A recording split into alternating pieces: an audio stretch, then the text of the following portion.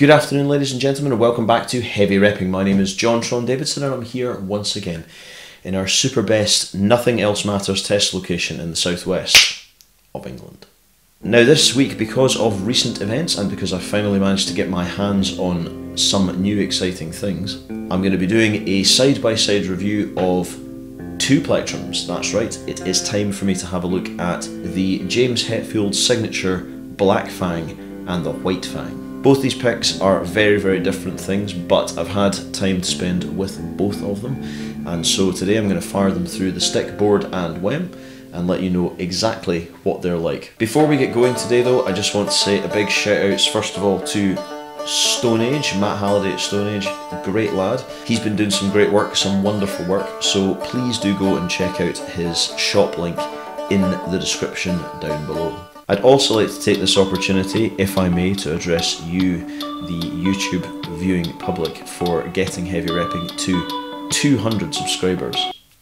I know 200's not a lot in the grand scheme of things, but we're nearly at 1,000 on Instagram, we're cresting 300 on Facebook, a whole lot of people following the blog, and 200 on here. 200's still a lot of people, and so I genuinely can't thank you enough. If you've happened across the channel by mistake, welcome to the Plectroverse. Please don't forget to like, share and subscribe, or just subscribe and press the notification bell for all of my weekly updates every Tuesday here on the channel. With all that being said though, it's time to get het, so I'm going to crack out the old guitar, do a bit of playing, and I'm going to let you hear exactly how these picks sound. So without further ado, let's go.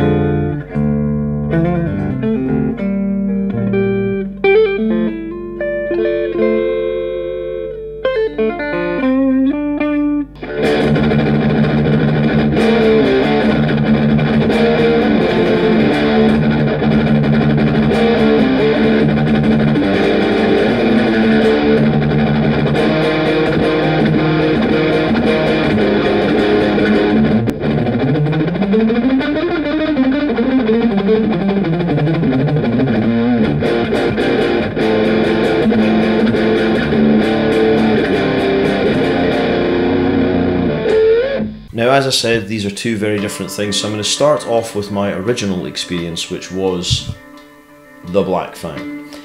This is very close to a normal 351. It's made from Ultex. This is the .94 version, which is kind of handy because the White Fang is a 1mm and it's a fair enough comparison to make.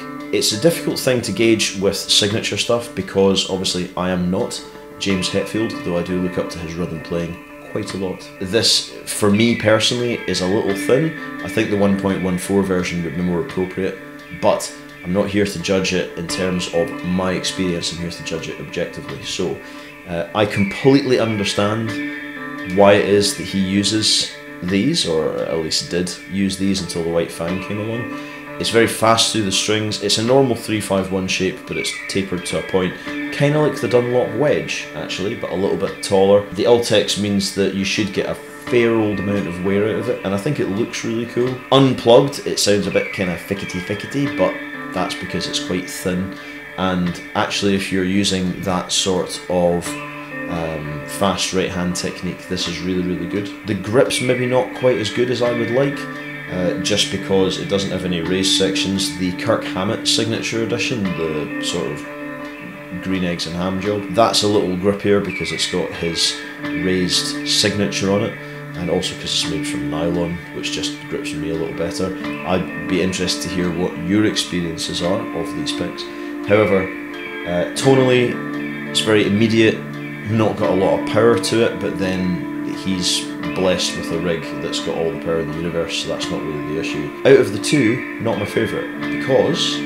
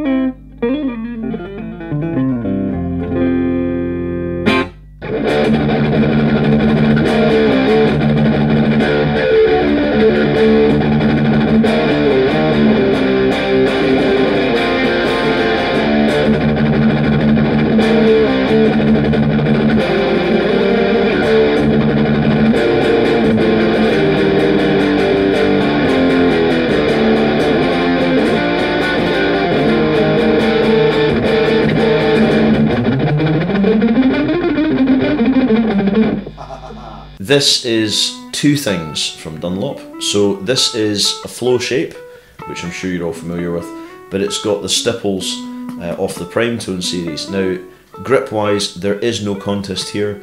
This is a far superior plectrum.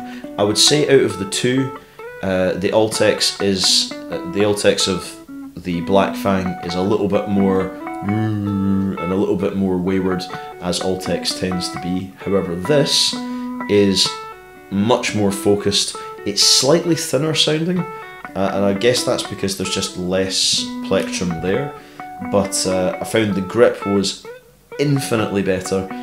It's much easier to use, it's much more controlled. Perhaps it's just because of the context of me using much thicker picks all the time, but I found this a little bit very liquid.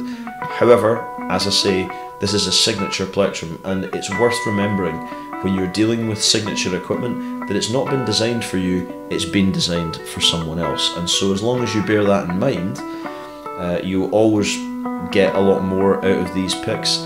I would say if you're somebody who plays in harder, faster styles, it's kind of hard to circumnavigate that this is really good.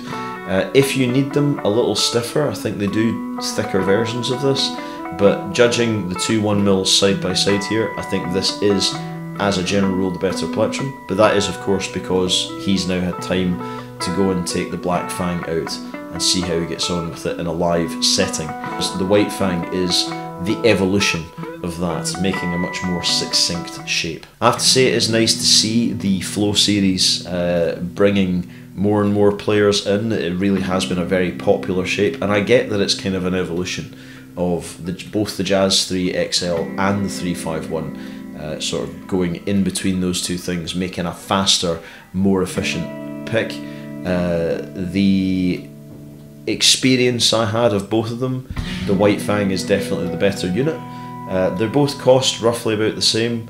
I'd be interested to see how they behave in the long run, and it'd be cool to see these with angled bevels like they do on the Prime Tone series, but really that's, at 1mm, it's a little bit thin for that. So if you've tried either of these, or if you're just a big Metallica fan, please do let me know in the comments what you think, and I hope you have enjoyed this little rundown of the two plectrums. Now, I know that James is not having a good time at the moment, so from everybody here at Heavy Repping, i.e. me, please get well, man. Do your best. You've inspired literally generations of players, and I hope that you're taking care of yourself.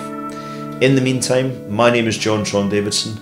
This is Heavy Repping, and I'll see you next Tuesday. So just remember, if you're not sure what to do in life, rep hard, rep heavy, and I shall see you soon.